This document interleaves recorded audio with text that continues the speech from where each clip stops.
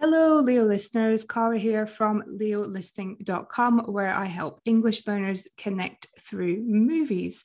So today I am with a special guest, Lauren Williams from Polyglot Station, who is also the founder of the Language TV Club, whose tagline is "Ditch loneliness and build confidence speaking your new language with TV and friends." So if you've been paying attention, I think you'll understand why I've invited Lauren on to talk to us in this interview. So Lauren, do you want to tell us a little bit more about where you're from and things like this? Yeah, so thanks so much for having me today. And it's funny, I come from a family that really doesn't have any other language speakers. Everybody in my family speaks English, except for maybe my great-grandmother and my grandmother spoke some Canadian French.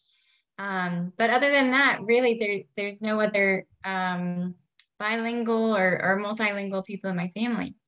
But I was just always very passionate about languages since I was a kid. I started learning French on my own. I bought a little CD-ROM from Berlitz and tried to learn on the computer. And I didn't get too far with that, but then I started studying it in school. So I studied French from all through high school and then majored in it in college. And then after that, I started to pick up languages on my own. And so I started with Spanish and then moved on to Mandarin and Italian. And I've dabbled in a few languages since then as well. This year I'm trying to work on Vietnamese, so we'll see how that goes. But I'm passionate about learning languages, and I'm passionate about helping other people learn languages as well. And also, like, my day job is I'm a speech language pathologist, so I also do a lot of language work during the day, all day long as well. Yeah, so there's just a lot of languages. So that's why my personal Instagram account is called Living on Language, because I'm literally just living on languages in the daytime, in the nighttime, on the weekends, just lots of languages everywhere.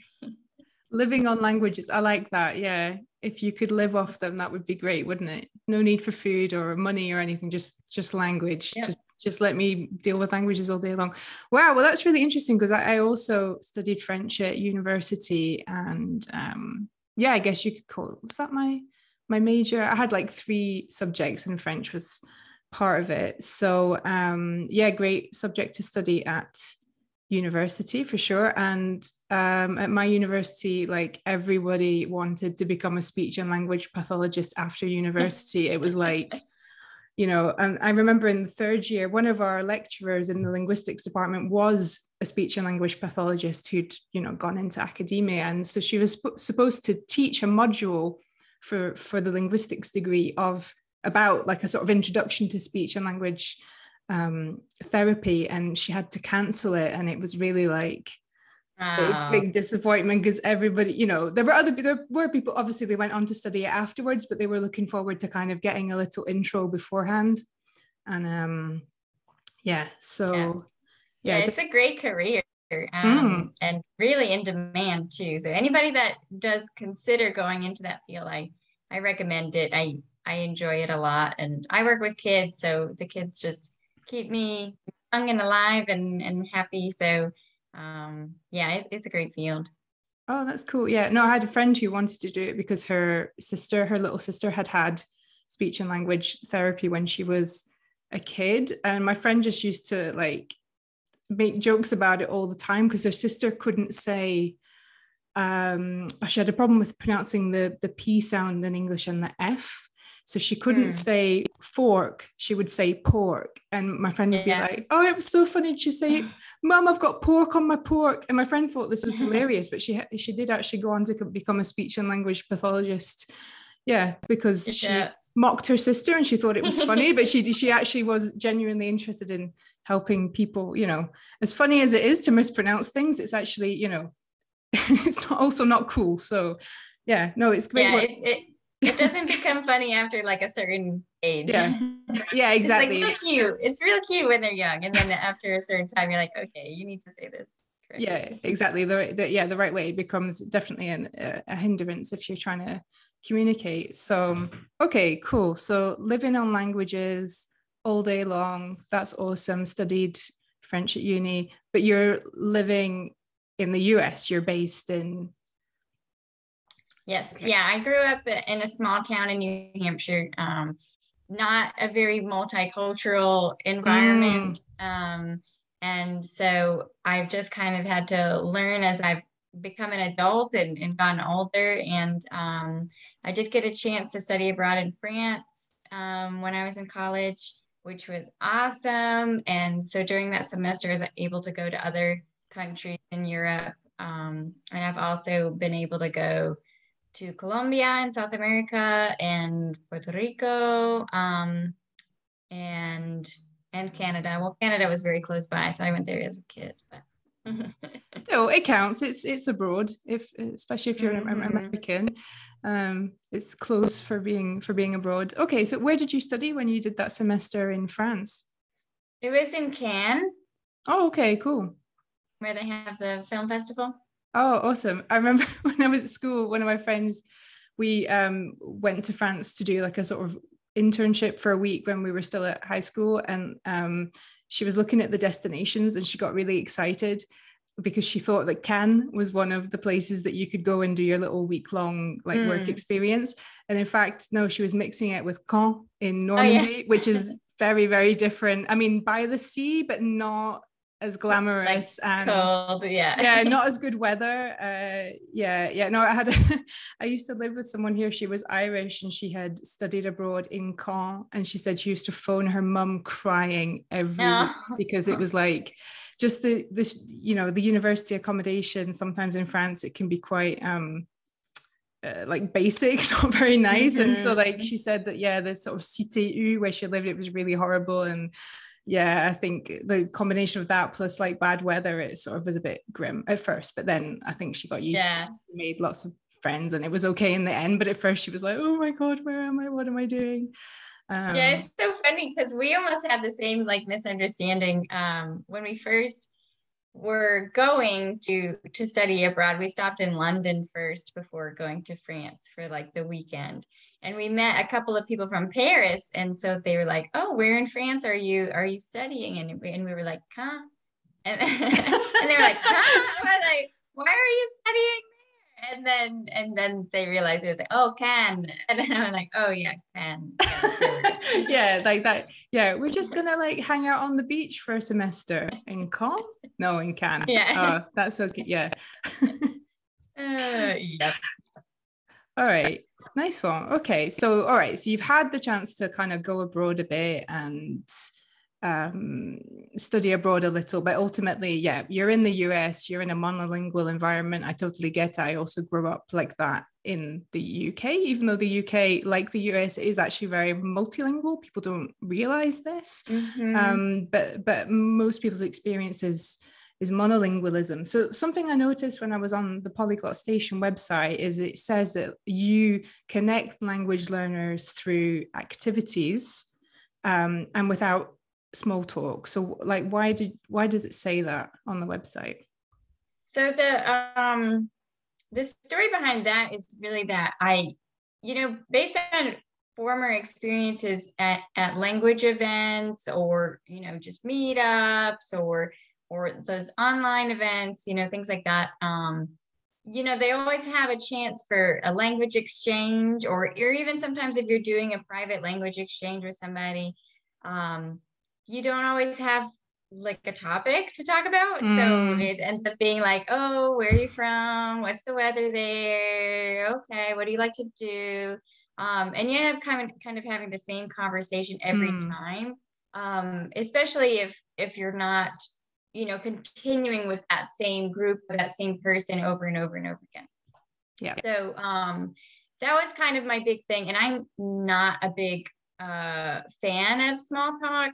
I've never liked it. I'm very much an introvert, and I just like to get to the heart of where people are and know who they are, you know, what are their opinions on things, where do they see themselves in the world.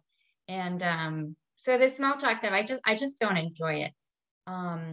So that was kind of like the heart behind the idea. And then the effects of this are, one, the language TV club, which is conversation with people, but you don't have to do the small talk bit. Like, it's structured conversation with a topic. Yeah, yes. I know you understand that one. Awesome. Yeah, no, yeah. I hate small talk, and I do see the problem with language exchanges.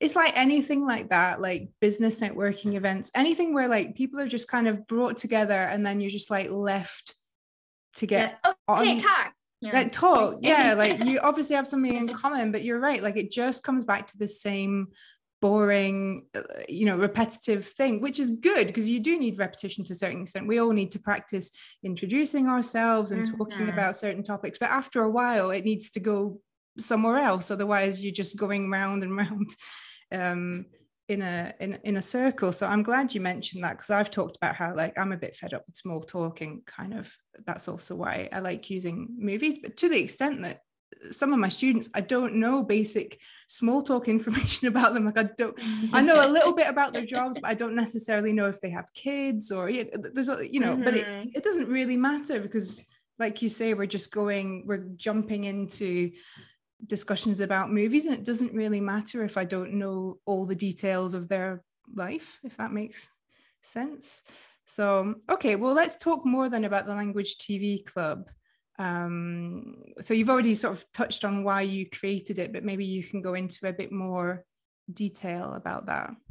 Yeah, and so, you know, I wanted to create something that kind of took away that small talk aspect. And we've also played around with some game nights as well. We did a few on Instagram, and I think I'm going to start doing that again because it was really fun. But maybe not on Instagram, but maybe larger ones on Zoom or something. But the other part behind the TV club in general, or why I decided to do TV and not something else that was a structured conversation, was because I really enjoyed watching TV to learn languages. One of the big things that I watched were like Chinese dramas, so C-dramas. Okay. And I really love those sappy, romantic Chinese shows. Okay. With the songs and everything. I love it. All so right. I would watch those and then have nobody to talk about with it, and it felt kind of lonely. Yeah. Okay. Well, that almost makes me want to. I had no idea of this world of Chinese TV shows. I guess the Korean dramas are becoming very popular, you know, even outside of just the circles of learners. Yeah. But okay, so there's a whole world. They call those K-dramas, and then the Chinese ones are the C-dramas. The C-dramas. Okay. Nice. All right. So yeah, so it's like a lot of people's experience. You sort of do something you try something out, and then you realize, oh, there's something missing here, which is like talking to people. I mean, I also had that when learning French and sort of trying to watch movies. Well, for me, it was more like this is just too hard for me. Like I need someone to sort of to help me more than anything. And also it'd be cool to talk about them, to talk about it with them, to kind of, you know, practice, you know, turn it into like a language learning experience, not just watching, but, you know, also that speaking element. Okay, so you created the club and you offer multiple languages, right? Yeah, right now we're doing 2 languages a month, and our main languages are Spanish, French, German, and Italian, and then we regularly shuffle through English, Brazilian, Portuguese, and Polish. And then we've had some kind of outlier languages that just come up when there's interest and a host available. And so we've done Russian, Mandarin, and Korean in the past. But we don't do those too often, but I do love the Mandarin one because I learn a lot. Oh, yeah, awesome. No, it's great if it serves you as well for what you're doing and keeping you in contact with the language. Then that's awesome. So how does it work exactly? Do people watch the TV show beforehand and then they come to the sessions to discuss it? Yep, exactly that. So depending on how many episodes are in the season, we'll decide, is it going to be one episode we watch each week or 2 episodes? Sometimes it's 3 if the shows are pretty short, like a 30-minute show or something like that. And so we'll watch the episodes before the meeting, and then at the meeting time, we'll discuss it. And everybody gets a guide with vocabulary and questions. And it's the same questions we ask during the discussion, so people can prepare their answers if they want to do that. Which I've known a lot of people that have done that. So I think it is very helpful.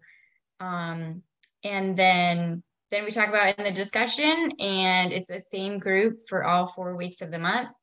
And then it ends up like we cycle through the languages about once a quarter. So a lot of times it's the same people that come back for the next quarter as well. And I hope that eventually we'll be able to kind of run all language every month. So we'll see if that happens in the future. I hope so, but right now this is working out pretty well, where people kind of get a break, like, because it is a lot. It's a lot to keep up with. And so sometimes they just need to take a break and then come back and be full force in their learning again. Yeah, no, that makes sense, because that is quite this is why I've always sort of not used TV series. I have used them for sure, but I do find the pace is an issue, because if you're doing one or 2 shows a week, it can be quite a lot to digest when you're a language learner. But then it can be good in a way, because it kind of keeps you on your toes, and you really it really forces you to to watch the series, to show up at the meeting. I think that's also a positive thing for sure. So have you got any particular like TV series that you're a big fan of in other languages, or movies? Yeah, I love them all. It's funny because I go through my Netflix now, and it's just all foreign language TV shows that come up as my recommendation. You've trained the algorithm. If I have any friends over that are like just English speakers, and they're like, okay, what do we want to watch? And I'm like, oh, what about this one? That looks good. And then it'll be like in another language, and they'll be like, come back when you've like had some lessons, or yeah. But no, I've really loved, so with Chinese shows, I've really loved Meteor Garden, and there's one called Once Upon a Time on Lingjian Mountain, which is funny because it's like a drama, but it almost makes fun of the other dramas at the same time. Okay.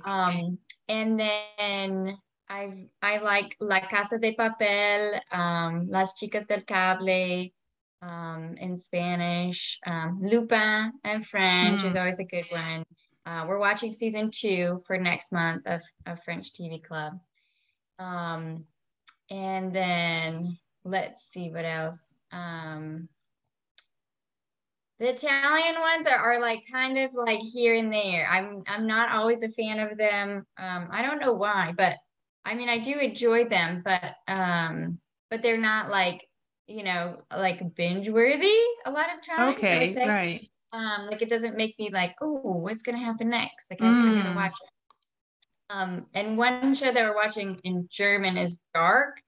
And I don't speak any German, but I do watch the show with English subtitles. Right. And it is really a crazy show. I've seen it. We watched part of season 1. Again, I don't speak German apart from very basic schoolgirl German, so we were doing the same thing. Why I don't remember why we stopped watching it, but it was, it's quite a complicated plot and timeline, and there's time travel, and so it's still going then, because I don't think we finished season 1, but we got the idea in season 1 of like, okay, here's the thing that's happened, here's the mystery, kind of, they've been building up to this, and here's what's going on. So I think there's 3 seasons, I think. Okay. Possibly more than that. But I know there's definitely at least 3 seasons.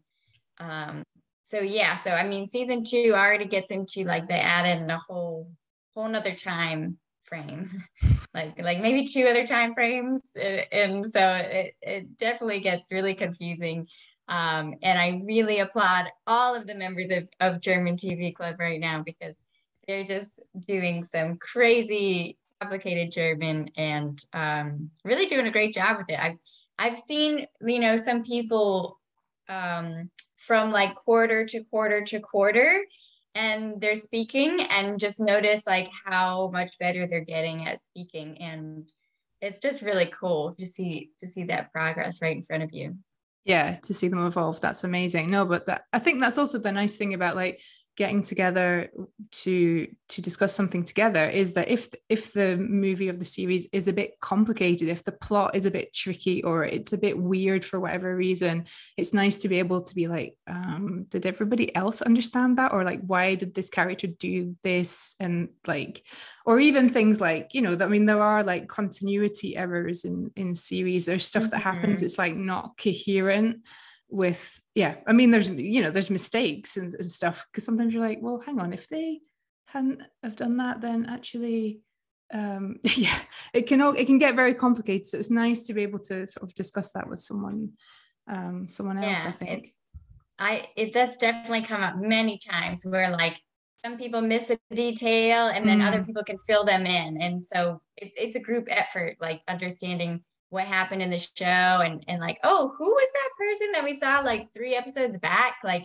even just helping recall certain details, so helpful. And you get a much better understanding of what happened in the show. A lot of times we have people who have seen the series before, right. watched it on their own, and then they come into it with the club, and they're like, wow, like I didn't pick up on all these details before, and just understanding the characters so much better now. And even just some of those vocabulary words that maybe you didn't have last time, that you kind of glazed over, and then this time you have them right in front of you, so you realize, oh, okay, like. And even with some of the funny shows, like the French show Detour, that one, like, once you get, oh, okay, now I understand why that joke was funny. Like, I remember the first time I watched that show, it just seemed really fast for me. I wasn't getting the jokes, and I was just like, this show's, not that great. But then I watched it with the TV club, and I was like, oh, okay, this is why this is so funny. And you just get a better appreciation for the show that way, I think. Yeah, definitely. Well, that's why. Well, my partner is French, so if I'm ever lost watching a French TV show, I can just ask him. But we don't all have someone at home who we can just ask whenever we get stuck or lost or whatever. So yeah, no, it's nice. It's nice that you're bringing people together to do that. Well, that brings me on to another question, which is, do you think it's possible to learn a language just from watching TV shows, just by like passively watching them? I'm not sure. I've heard many people that have done it, like as a kid, and like watching English shows in particular. And that's how they say they've learned English, was from that, growing up as a kid and watching all those shows. So I'm not going to say that like it's impossible. I think it would be really hard. I think it would take hours and hours a day, probably, of watching TV. And you would probably have to like see the same thing over and over again, and maybe have somebody that can explain it to you a little bit as well. So, I think it's not impossible, but probably unlikely. I do think, like, especially for the TV club, I recommend that people have had some coursework in the language before they try to join the club, just because it is, TV shows, they talk fast. It's very colloquial, and it's just it's very rapid pace, and there's lots of idiomatic expressions and jokes and things like that. So it's important to have a basic understanding at the very minimum of a language before getting into it. Yeah, it's real language. Yeah. It's not didactic, it's not pedagogical material, it's unfiltered, it's how the language is. Right. Exactly. Yeah. And so when I started learning Chinese, I used to watch like the kids shows in Chinese and just see what it would do. I don't know that I learned too much from them because I wasn't too interested, I wasn't very Yeah. engaged. Age Like appropriate. little cartoons about the days of the week and stuff, I was like trying to learn it, but I was like, nah, okay, I don't, feel kind of embarrassed watching this. But yeah, so I mean, I think it is kind of possible as a kid and doing it for several years, probably.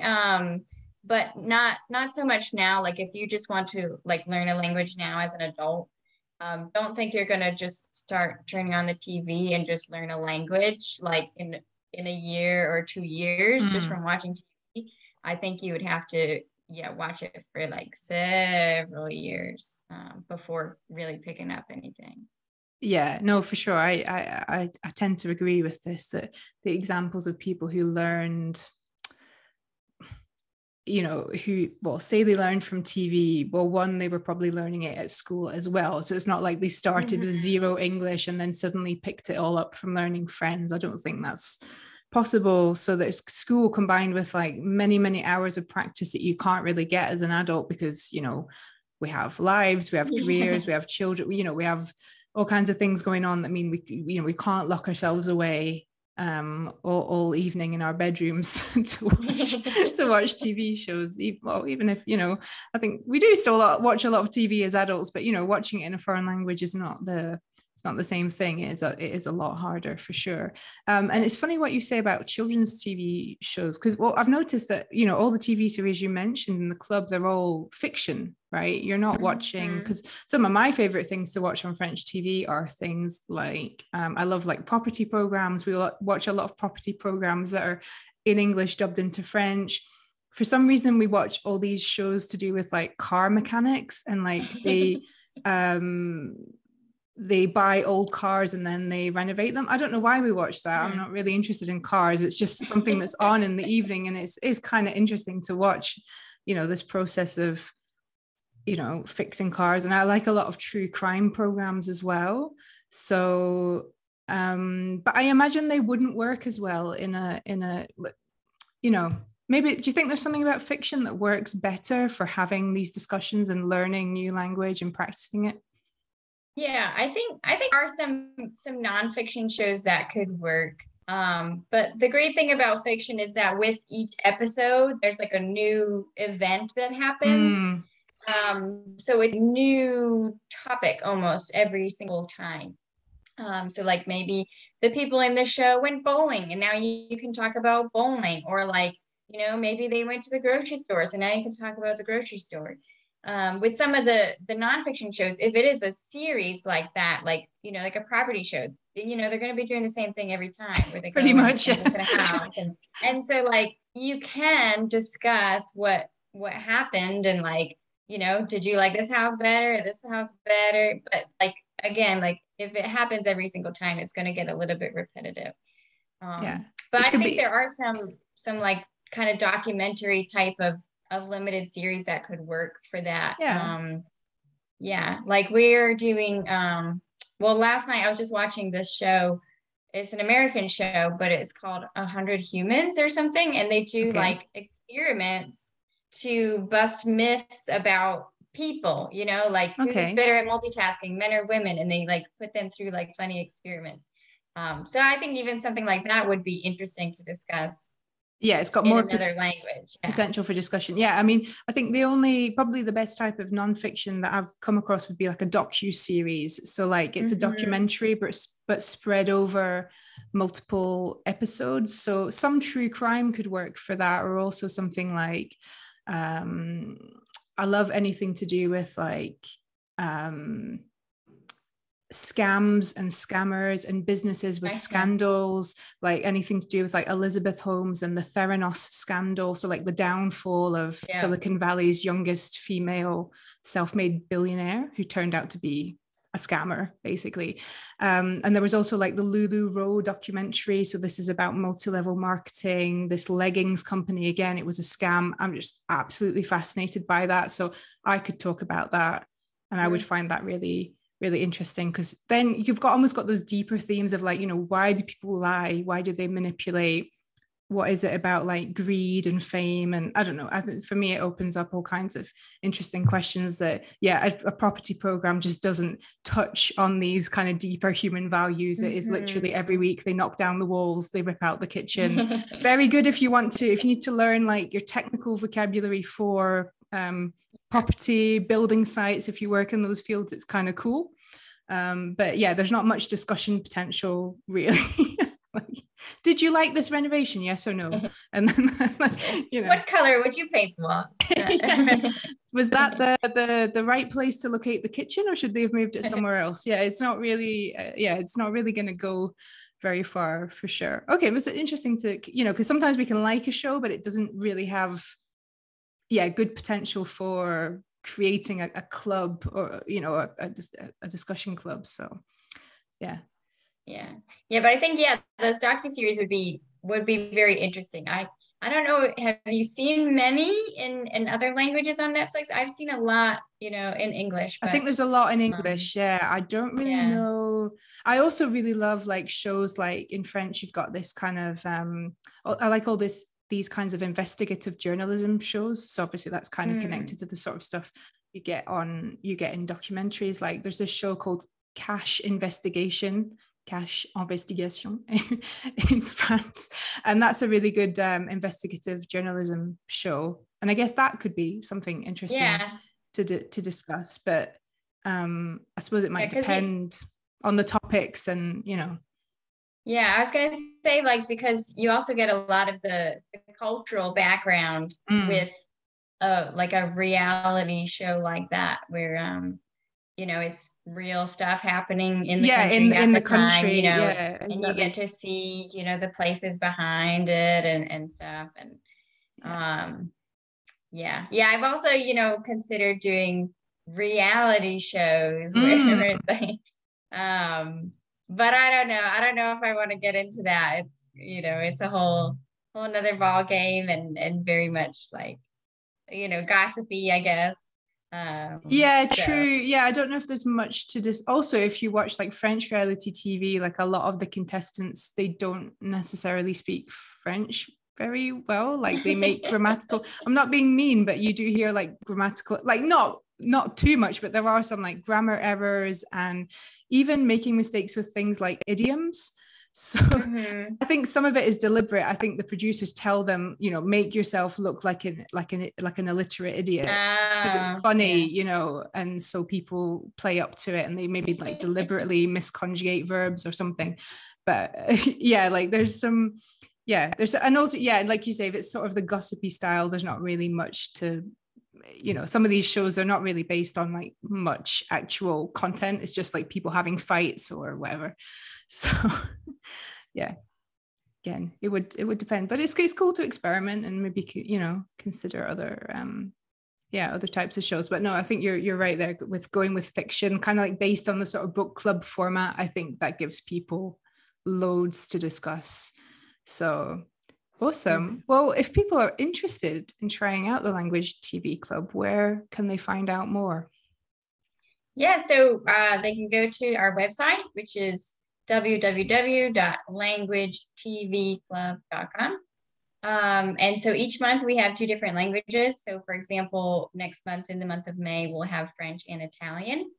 Our meetings usually take place on Sundays, sometimes Saturdays, because usually that's when most people have time, and we do have members from all over the world. So, everybody's in different time zones. So usually the weekend's the easiest day to find, a time that works for everybody in all time zones. And so if you go on that website, you'll see, you can scroll down to the bottom and see which languages are available at the moment, which ones are coming up, and you can go ahead into the booking page and sign up there. And we have a couple of different plan options too. So if you want to come for 1 month, or if you want to come for 3 months, or if you just love learning so many languages. You can get an unlimited plan and then just come whenever you want. So couple of options there for you. And as well too, if you're not interested in paying for a discussion at this time, we do free discussions. Sometimes once a quarter. I might be doing them more frequently coming up. But like, for example, not this weekend, but next weekend, we'll have a free French like taster event is what I call them. So we'll just be discussing the first episode of a show on that day. So that would be totally free, and you can just kind of see what it's like to discuss a TV show. Okay, perfect. Well, I'll link to the website so people can go, well, whenever they're watching this in the future or whatever, they can go check it out and see what languages are on that month. And yeah, it's good to know you can try out a free one and see what it's all about. Cool. Well, and our Instagram is very helpful for that too as well, because we always post what events are happening and helpful tips and stuff here and there. So that's, just at Language TV Club. It's pretty easy. And if you're interested in other things that Polyglot Station as a whole is starting, like possible game nights in the future, then our Instagram handle for that is at Polyglot Station.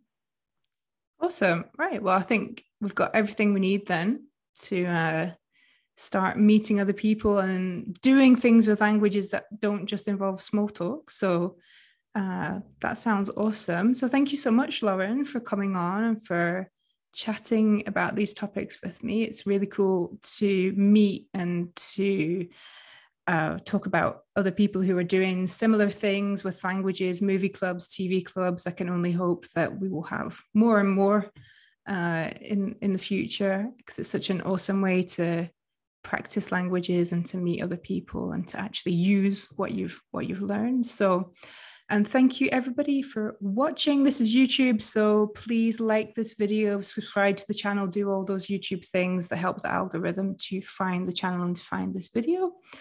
Right. Thanks everybody. See you soon. Bye.